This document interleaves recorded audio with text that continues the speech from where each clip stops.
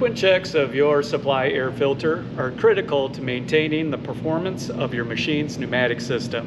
Have you checked your supply air filter lately? Nate here at Viking Masek US headquarters with another quick tip video.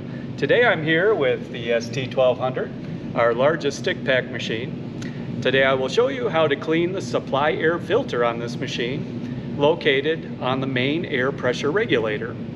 This filter is located on the regulator and removes water, oil, and debris present in a malfunctioning air supply system. The filter protects the pneumatic system of your machine. If water, oil, or debris has contaminated the supply air, the filter catches it before it enters the machine. However, if the filter overflows, contaminants can enter the pneumatic system, causing malfunctions and possible damage.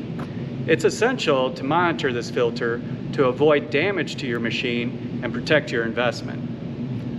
All Viking Masek machines require clean and dry supply air for proper operation. Damage caused by the introduction of contaminants through your compressed air supply are not covered under warranty. Shortly, I will show you how to check and clean this filter, but first, a notice about safety. Please pause and read the notice before continuing.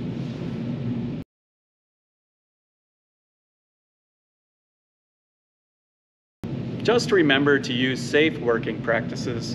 Don't hurt yourself or somebody else. The work you do on the machine is at your own risk. We do have a dedicated service and parts team on standby to help you out if needed. If you need assistance, don't hesitate to give them a call at the numbers at the end of this video. With that said, let's get to it. Step 1. Locate the supply air filter and canister on the main pressure regulator. Step 2. Look through the sight glass to see if water, oil, and debris are present. Note, be aware that if the canister is completely full of clear water, it could have the appearance of being empty. If no contaminants are present, no further action is necessary. To clean the filter, Step 1. Turn off the supply air to the machine by rotating the shutoff valve clockwise.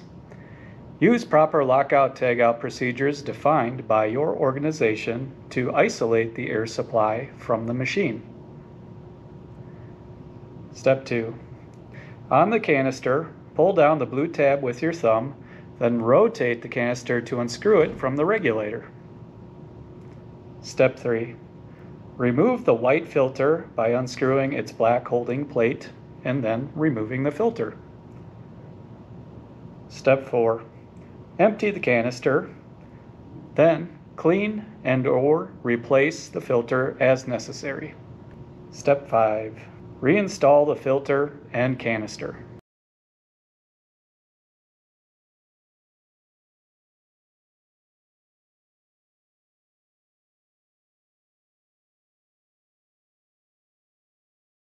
Step 6. Turn on the supply air by rotating the shutoff valve counterclockwise. That's how you check and clean the supply air filter.